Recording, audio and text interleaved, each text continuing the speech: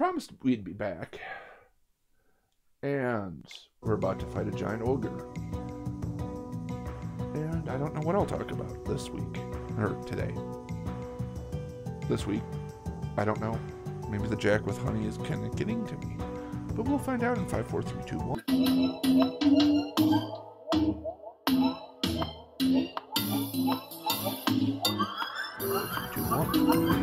Okay. We are back. Chasm it is. Get our... Ooh, I can just punch. I had in fast track backwards. God, that just defies logic. Okay. Just off screen, there's an ogre. We shall defeat the ogre.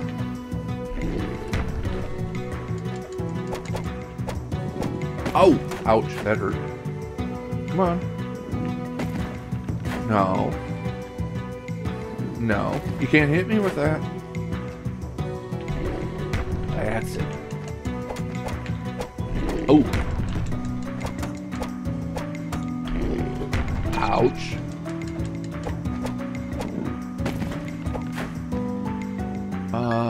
Inventory.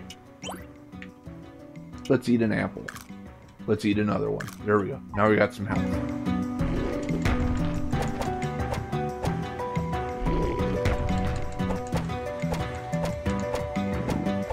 There we go. That's keeping good distance. Come on. Come on. You can do it. Yep. Get in, Golly. Oh, look at you. You're dead. Hey. We found somebody else. Well, thank you for your assistance. I am Professor Bosden of the Gildian Academy of Science. I first arrived at Carthage nearly a year ago searching for the remnants of King Threll's caravan. While staying in town, I learned of the ancient paintings throughout these caverns. To my astonishment, they were made by an undiscovered tribe that lived here nearly 1,000 years ago.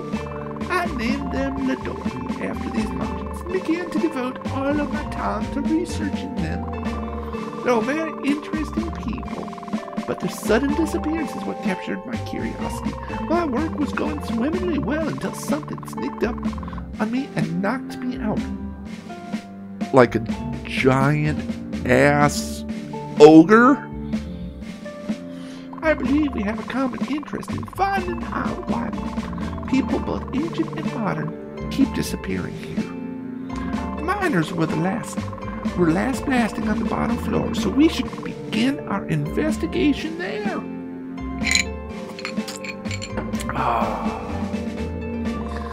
Come now. Together we can open the gate to the lower levels of the mine. Okay, so I'm supposed to go to the lower levels of the mine.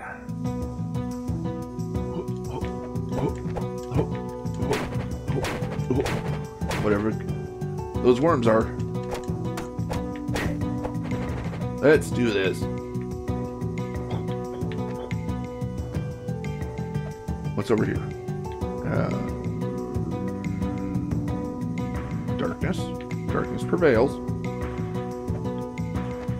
Okay.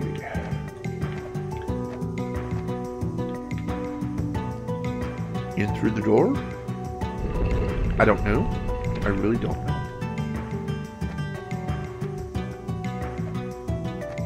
Now that's a closed off entry. That just looks out into the background. No, safe spot. Let's go on ahead and save here. Because that's one of the things with this game. You get one life. What's in there? Oh! Aru! There we go. Oh, that's handy. That's very, very handy. That's handier than, like, a prostitute on Hennepin Avenue at 2 o'clock in the morning. Not that I am speaking from experience. Okay, we've already been there. Let's go back over here.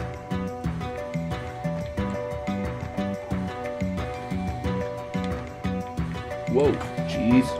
Louise. That's not good. Come on. There is no way that old professor dude is nimble enough to do this.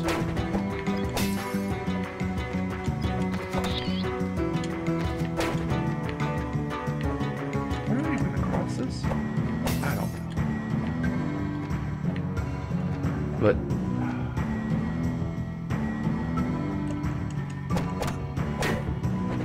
so we've talked about Cub Scouts with Brokers. We've talked about cultural misappropriation scouts with my dad. Or guides with my dad. What else? So needless to say, growing up, it was pretty much my brothers and I making my mother crazy.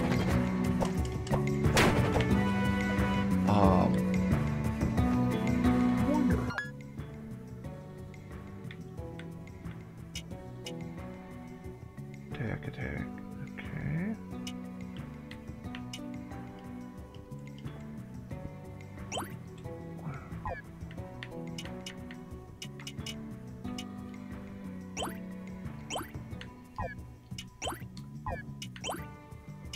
We'll put the bandana on. Quilted armor. Got no.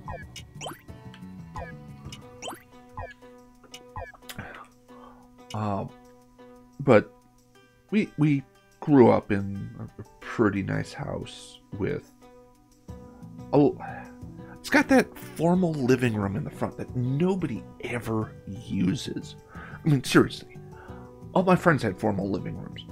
The only time you ever used them was during Christmas or Thanksgiving. Hell, we've got a formal living room that we've turned into the mom's office now under our current, we'll use the term the Game Grumps use, Backstreet Boys reunion tour. Why? Because it is a plague upon the land. But yeah, so and inside of that room, I mean, we had a fireplace that we never used. Ooh, leather belt, a little.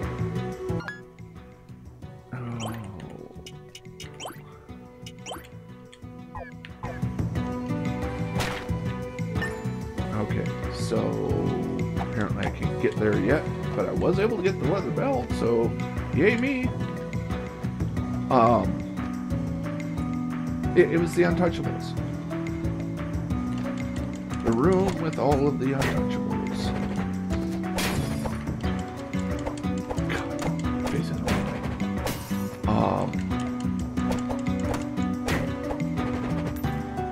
Which included this. Okay, I've already been there. This little porcelain figure. And by little, I don't actually mean little. He's probably about 18 inches tall, a foot in diameter. He was a pretty big porcelain figure. And we were roughhousing one day, chasing around the house. And lo and behold, I don't remember what got the better of the porcelain figure, but something got the better of the porcelain figure. And it took a pretty big blow to the head, which of course cracked it into 1,000 pieces. No, I've already been here and I can't get any. Normally this would have been a death sentence. But not this time around.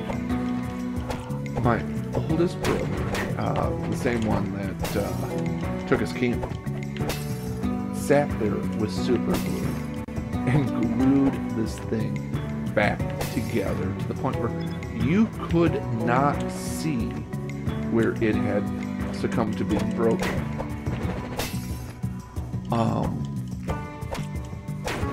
I mean, if you've ever tried to assemble or reassemble a broken porcelain item, that's the epitome of ludicrous. You will always see the cracks. You will always have trouble putting it together. I mean, this is the type of thing that just isn't done. Let's go ahead and save again. And yet, he did it. And he did it so well that, quite honestly, it wasn't until maybe 8 years ago that she even noticed. I mean, we are talking darn near 40 years of not noticing that this thing was broken. Okay, maybe not that long, but I mean, it was 30.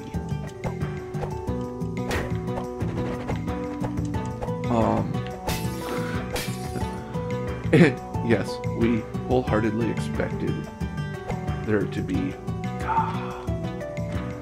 death and betrayal as a result of that broken statue.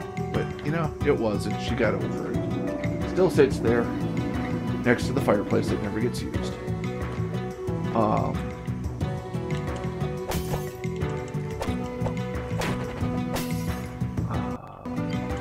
But yeah, that was kind of one of those, again, weird memory. I don't remember what it was. I'm sure I probably was the one that broke it. And my brother just did not want me to face that wrath. Just like the hole in the bathroom door that was caused by, I think, a broomstick. Although, if you ask my brothers, that may have been caused by a knife. At least that's the story they stick to. I keep on going back here. But no, that is a story for another day. Oh, God. Dang it. Okay, there we go.